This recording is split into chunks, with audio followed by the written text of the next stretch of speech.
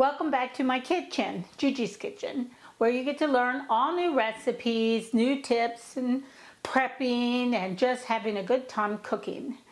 We're going to make up a stew today. It's a wonderful fall day, and it's overcast and a bit rainy, so today's the perfect day to put on a stew in a big pot on the stove. This is not an Instapot stew, and let it simmer 3 or 4 hours till it cooks down.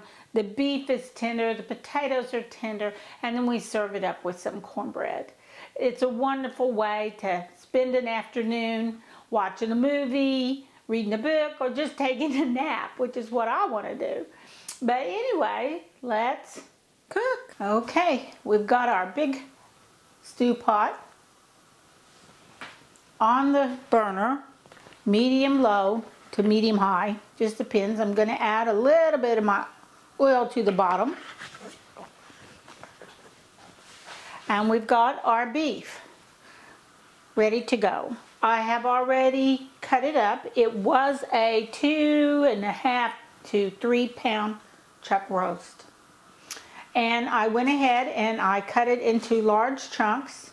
I like mine to be fairly large, as you can see. Large chunks. I went ahead and kept the little pieces because I just throw them in for flavor.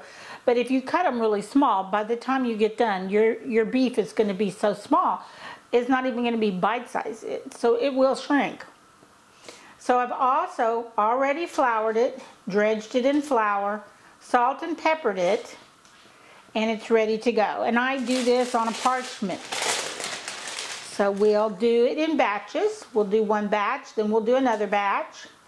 And that should do it. And then we'll put it all back in there after we saute our mirepoix. And then we will add everything in and then bring it to a good boil. Spread that around a bit across the bottom. So we're like, well, why do we need to do this? Why can't we just put the meat in, put the water in?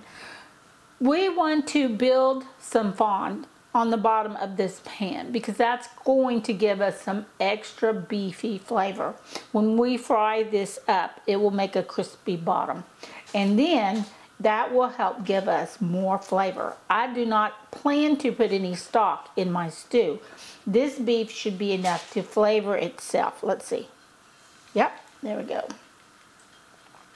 And I like to leave it where there's plenty of room so they don't steam each other. Now, we're not trying to cook these through. Now, you could do this in the Instapot if you wanted to.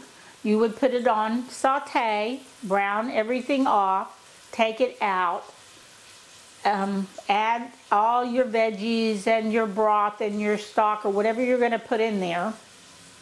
Add it, put it back on high pressure, cook it for at least an hour to an hour and 20 minutes. And then let it slow release. That should be enough. And then I put my potatoes in at the end and then run it on high pressure for about another 8 minutes. We will basically do the same, but this is going to be a long, slow stew. And we're not adding our potatoes and carrots till we've been into the game about 3 hours. Once our meat pulls apart very easily, then we will come back and add our potatoes and our carrots, let them continue to cook another 20 to 30 minutes. And once they're tender, then the stew will be ready to eat. So right now, we're just going to spend a little time and brown all this off. And it's not releasing, so it's not ready to turn yet.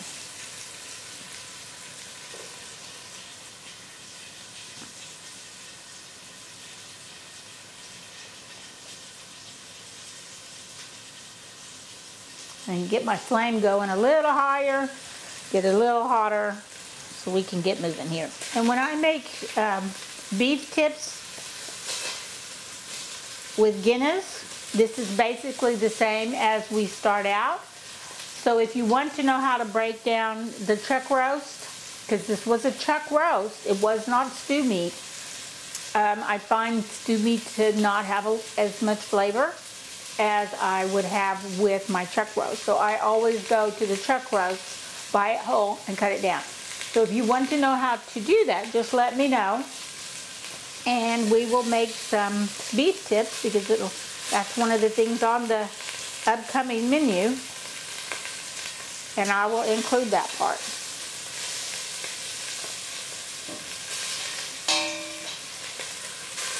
So you can see how they're getting crispy. We'll try to do a little on each side. So that looks pretty good to me. I think we're going to start taking them out.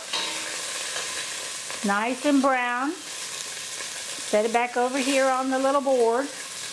All this is going back in. It's still raw in the middle, so I'm not worried about cross-contamination at this point. And I do have a piece of parchment on top of my board. I just don't like to clean all that flour mess, so I usually put a piece of parchment down. You can put foil if you want. I'm trying to use less and less foil these days. All right, next round, going in. And we're gonna start our next round of saute. See all that good fond built up in there on the bottom? All of that is flavor. That's what we're aiming for. Now I'm gonna throw these in.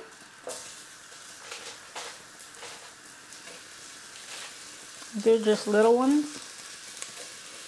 I just turned my flame down to low, and I'm going to just put a drizzle of oil in there.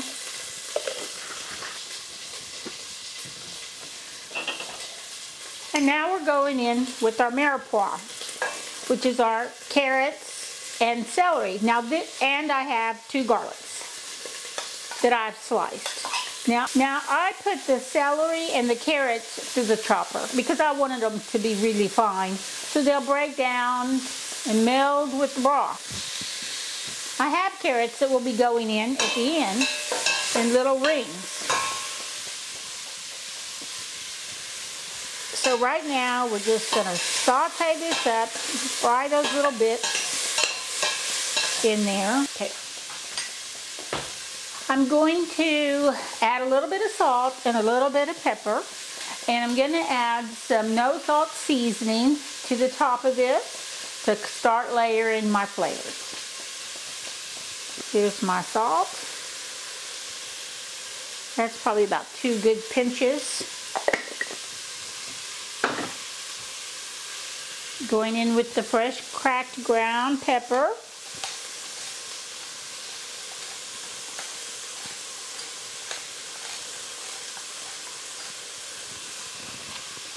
My no salt seasoning.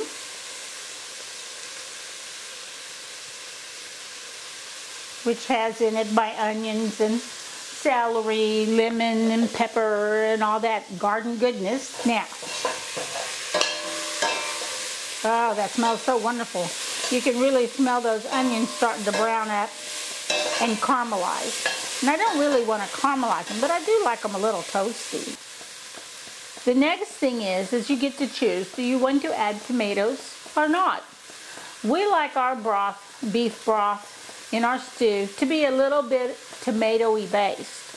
So I have 2 tablespoons of double concentrated tomato paste. So I'm going to put it in here so it can fry down too.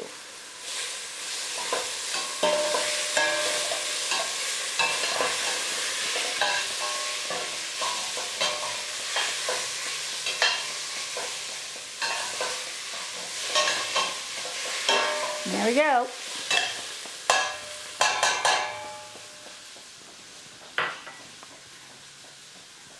I'm going in with 1 can of petite diced tomatoes and all the juice.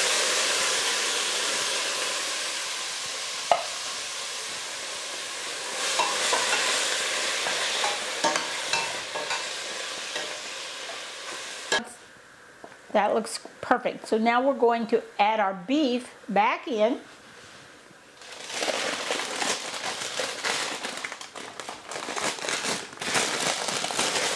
I'm going to stir it really well. Oh, it smells so good. And now we are going to add in our water. I have 8 cups of water here, but I'm going to cover it until I get 2/3 of the pan full and the beef is covered.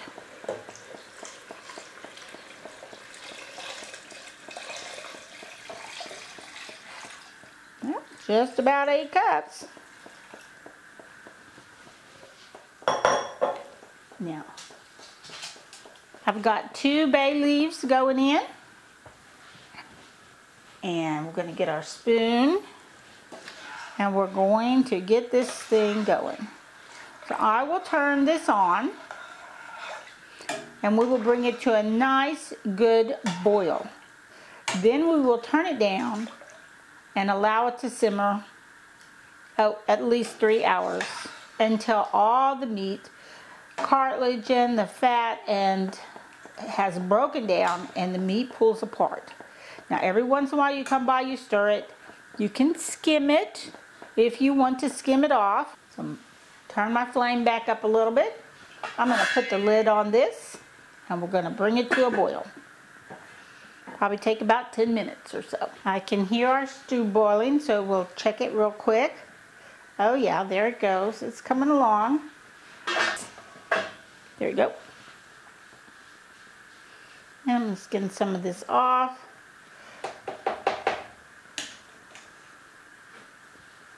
There we go. That's probably plenty for now.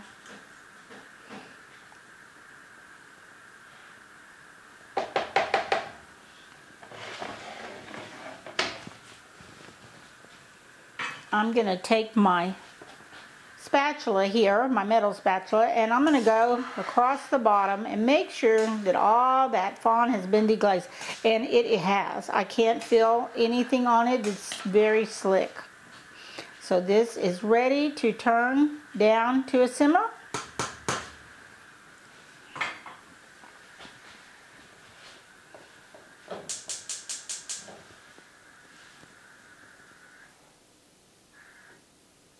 And there we go. So we're going to let this simmer for at least 2 hours. We'll check it in 2 hours. We'll check it more than that, but I'll come around and stir it and skim it about every 30-40 minutes. But 2 hours from now, then we'll check our meat and see how well it pulls apart. And then we will time it from there on to when we want to add our potatoes and our carrots and our corn. And I also leave a vent, a little bitty vent in my lid, just a little bit, just to allow the steam to come through and allow it to reduce. So, there we go. See you back in a little while. Okay, we've been simmering for about 45 minutes now, so I'm going to go ahead and take the lid off. We're going to skim it a little bit, stir it a little bit, put it back on the burner for another 45 minutes. And it smells wonderful. I don't really think there's a lot of fat on here to skim off. We could go around the edges, I guess.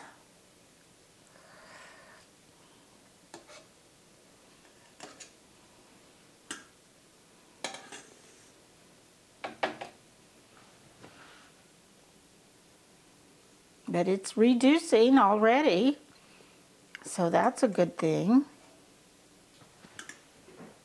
And it just smells so good.